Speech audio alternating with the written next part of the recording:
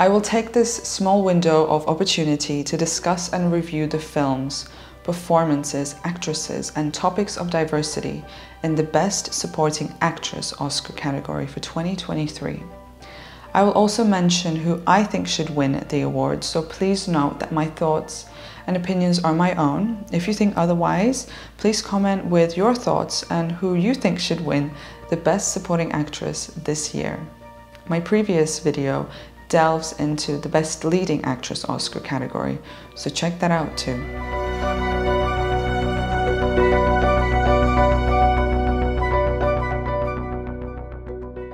As the Marvel movies continue to multiply without rhyme or reason, so does the Black Panther universe. Black Panther: Wakanda Forever is the sequel to 2018's monumentally successful Black Panther. Just as the first film, Wakanda Forever was written and directed by Ryan Coogler. Wakanda Forever delves briefly into the relationship between Shuri, Letitia Wright, who takes over as the film's lead after the passing of T'Challa, played by the late Chadwick Boseman, and her Queen Leader boss mother, Ramonda, played by Angelabassett. The movie refocuses on Wakanda's battles with the outside human world and Talocan, a mysterious underwater indigenous Mexican society led by Namor, with the help of a leading female force of Okoye, Danai Gurira, Nakia, Lupita Nyong'o, and Riri, Dominique Thorne. Shuri manages to fight outside evils to protect her land and people. It's a female-driven film. Ramonda spends more time grieving the death of T'Challa, and sooner than we expect, she gets killed off Namor. She drowns. I wish Angela had more scenes in this film and did not get killed off. The character has so much more to add to the story. She was the most interesting. But Angelabassett did bring to this role the energy of a female leader, loving mother, and somebody so committed to making their culture and community flourish that they will put their life on the line. After all, she saves Riri, a teenage engineering genius, from drowning, but she herself doesn't survive. With her marvelous outfits, commanding presence, and warrior spirit, Angelabassett steals the scenes. The movie overall has a few moments in terms of plot and character that feel incoherent, but at least they have established that Shuri is the next Black Panther. Angelabassett has accumulated a long list of memorable performances on film since the late 80s. Her notable work worth watching is 1991's Boys in the Hood, 1992's Malcolm X, 1993's What's Love Got to Do with It, and 1995's Waiting to Exhale. She was nominated for the Best Actress Oscar in 1993 for What's Love Got to Do with It, which is based on the life of Tina Turner, who I have made a video about too. Check it out. Bassett is a Yale University graduate with a BA in African American Studies and a Master of Fine Arts. She always had a chic and intelligent persona that she has represented on screen too. She stays away from stereotypes of Black women on screen and sexually exposing scenes. She turned down the lead role due to the sexual nude content of Monsters Ball, which earned Halle Berry an Oscar. Bassett said, "That's the image that I like to put out there, and those are the parts I'm attracted to. But not the iron fist kind of strong, just self-assured. I'm nice too." Also, she said, "This is a career about images. It's celluloid. They last forever. I'm a Black woman from America. My people were slaves in America, and even though we're free on paper and in law, I'm not going to allow you to enslave me on film, in celluloid, for all to see. And to cross the water to countries where people will never meet people who look like me. So it becomes bigger than me just becoming a movie star and being on TV. So if you're going to show every Black woman as 400 pounds or every Black woman as the prostitute on the street." But I've always maintained that I cannot do because of the way I'm made up or because of the way I think. I don't begrudge that there is someone else who has no issues with that. I really like the timeless beauty of Angelabassett. She looks incredible for her age, and her Wakanda look adds another layer of regality. Her outfits are so eye-catching. The whole costume design is incredible, so I hope this film will win Best Costume Design at the Oscars this year. It also has been nominated for Best Original Song, Best Makeup and Hairstyling, and Best Visual Effects. Altogether, this film has been nominated for 5 Oscars.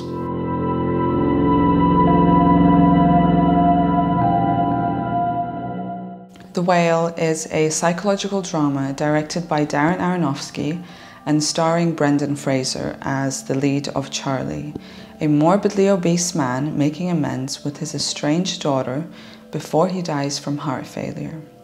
Hongchau stars as his nurse and only confidant, Liz. From severe binge-eating episodes to meltdowns and eye-opening confrontations, Liz is always there by Charlie's side. Charlie grieves the death of his partner Alan, tries to pay off debt and reconnect with his daughter, whom he had not seen for 8 years. Not only was Alan Charlie's partner, but also Liz's brother. This film is considered Fraser's pièce de résistance, his major comeback into the spotlight and as a serious actor, as opposed to the humoristic one that we grew up watching in the Mummy franchise, George of the Jungle and Furry Vengeance, for example. Fraser has been garnering a lot of awards and praise for his performance. This quiet, bleak and touching film allowed Hongchau to prove her dramatic acting and further her career as a dynamic actress who can do a variety of genres. Her previous work can be seen in 2017's Downsizing and 2022's The Menu. It has been a slow rise to Hollywood success for Chow, which is not surprising due to her Vietnamese immigrant, low-income background. It is harder to secure roles in the film as a non-white person coming from a non-affluent background. Chow's TV bibliography is far richer than in film. Her career in film is now taking off, but in order for that to continue, more roles written especially for Asian actresses must be made. But the role of Liz was not written for a specific race, actually, so the pool of casting was huge, and Hong was the best. Growing up in New Orleans with a low-income immigrant family from Vietnam, it was a big step for Chow to pursue creative writing and to act as a hobby at Boston University. Chow stayed determined and relentless to act, and proudly an underdog, she managed to mix genres and play around with her versatility. We can see so in The Whale, so vulnerable, grieving, and intense opposite Fraser.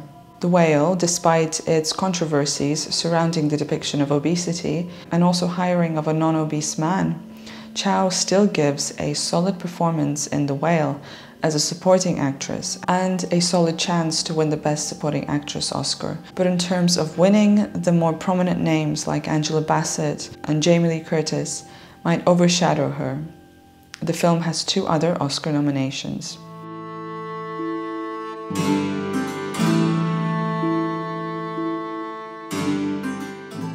Set in 1923, at the end of the Irish Civil War, on a remote fictional island in Inisherin, off of mainland Ireland, we follow the tension between ex-friends, Pardick, Colin Farrell, and Colm, Brendan Gleeson. Colm avoids Pardick and cuts his friendship with him to try to live his life more meaningfully, spiritually, rather than wasting his time chatting about nothing with Pardick. The heartbroken Pardick does whatever it takes to understand Colm's sudden decision and tries to get them to reunite. This push and pull friendship is set in a rural, simple life setting where all villagers know one another. There is only one pub, large distances between homes, and a lone, grim granny wafting the hills of Inisherin in a black cloak like a real banshee. I love her character. Pardick lives with his sister Siobhan, played by kerrycondon, a matter-of-fact, sincere and down-to-earth lady who not only tries to help fix the broken friendship of the 2 grown yet lonely men, but also is having an existential crisis of her own to find a better, meaningful and fulfilling life outside of Inisherin. The story is about Siobhan learning the meaning of life, a purpose, just as much of Pardick and Colm. Barry Keoghan stars in a supporting role of a simple-minded but good-souled Dominic, who has a crush on Siobhan, who adds more drama and depth to the film. The film is a beautiful study of the meaning of life, family, friendships, and loneliness. The comedic relief in the dialogue of all the characters, particularly Pardek and Siobhan, adds an enticing edge to the film, making it more enjoyable to watch and not so heavy. Kerry shines on the screen. Her range of emotions is vivid. We sympathize with her a lot. I love that no matter what happens between the two male leads and their friendship, we know that Siobhan has found a new, more fruitful life. There is nothing for her in Inisherin. The lack of jobs, personal growth, and social life holds her back from living life to the fullest. Martin McDonagh wrote and directed this film. His past collaboration with Gleeson and Farrell, called In Bruges, was fantastic too. This film was a breath of fresh air among the other Oscar nominees. It's set outside of the US, with many scenes of nature, expansive land, and no chaotic cinematography and shots. Not a blockbuster action film, but with proper brilliant writing and acting. Hence its $45 million box office with a $20 million budget. The film has been nominated for another 7 categories at the Oscars. Kerrycondon and Martin McDonagh go way back when Martin cast her in his 2001 play, The Lieutenant of Inishmore, at 18. They collaborated further as Condon progressed in her theatre experience, eventually making her a successful theatre actress. The Banshees of Inisherin is her breakout role, as her past film work has not made her quite as well known as this film. However, she did extensive voiceover work for multiple Avengers movies and has appeared in McDonagh's most famous film yet, 3 Billboards Outside Ebbing, Missouri. We should see Condon in more quality work and leading roles because she has the talent and range to play central female antagonists.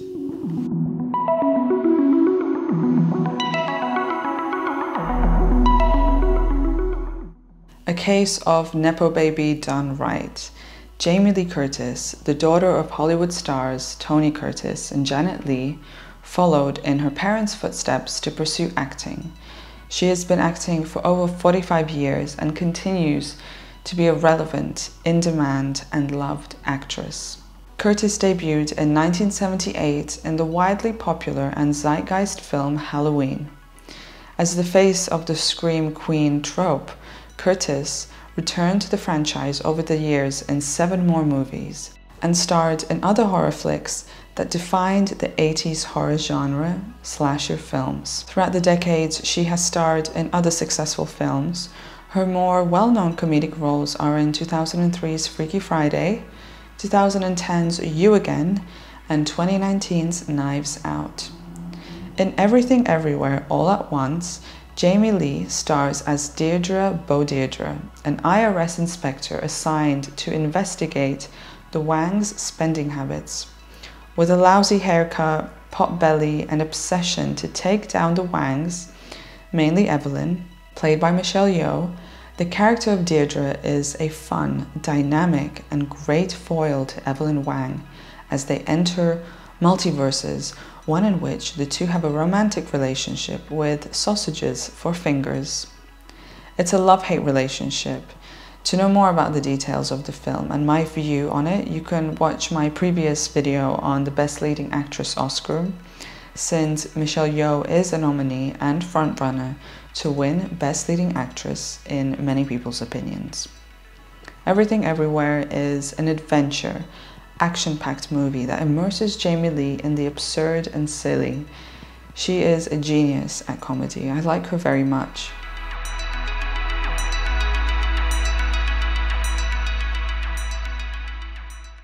Jamieleecurtis is an acting veteran known by many, whereas Stephaniehsu is an up-and-coming actress of Chinese origin who co-stars with Curtis and Yeoh in Everything Everywhere All at Once. This film has received so many awards and continues to do so. At the Oscars, it is nominated for a whopping 11 awards, 3 of which are acting categories. Stephaniehsu plays Joy Wang, the daughter of Evelyn and Waymond Wang, and Jobu Tupaki, the alpha version of Joy in the multiverse. Stephanie, 32, skillfully captures the angsty, lacking in support and sympathy Joy, who has tension with her mother due to their differences of opinion regarding Joy's lifestyle. The traditional Chinese expectations from her parents and grandfather put a lot of pressure on Joy, for she is more open-minded and free-spirited. On the other spectrum of existence, Stephanie plays Jobu, the film's antagonist, on a mission to destroy all of the universes that exist, and herself, for she finds no purpose in living. Stephaniehsu is a remarkable actress. She is funny, animated, and sparkling on screen. The movie is something I did not enjoy, however. It's overrated, but I appreciate the acting of all the actors and actresses, especially the main cast. Their multi-talent in playing multiple genres and characters is commendable and should be rewarded. Stephanie holds her own on screen among the more experienced and famous stars like Michelle Yeoh and Jamieleecurtis. You can also see Stephanie star in 2021's Shang-Chi and the Legend of the Ten Rings.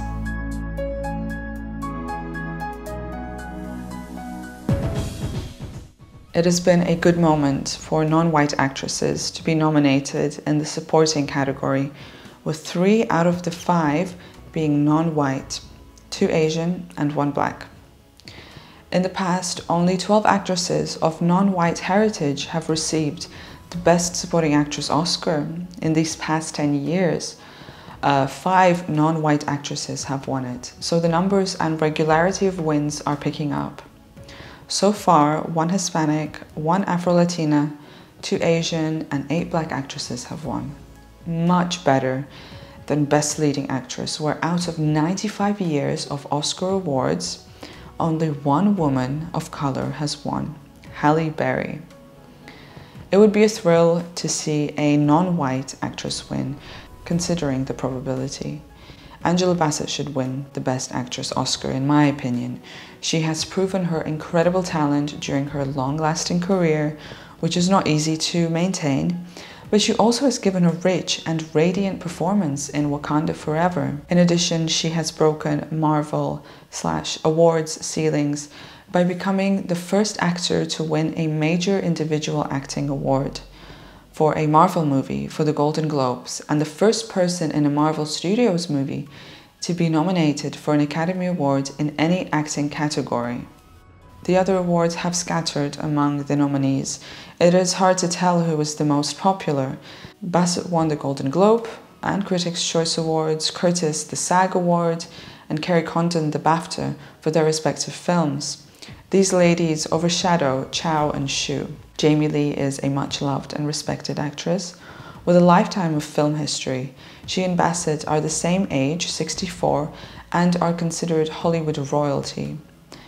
Chow, Hsu, and Condon are much younger and fresher to the Hollywood scene, so they will have more time and opportunity to prove their talent.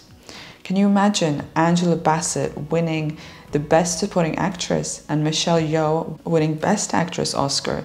That would be amazing, an iconic combination. I look forward to the Oscar Awards this year. Who wins? There may be underdogs, unexpected moments, heartfelt speeches, or funny ones too. I can't wait to see the red carpet dresses, the interviews, and the glamour. Comment on this video who you think should win and why.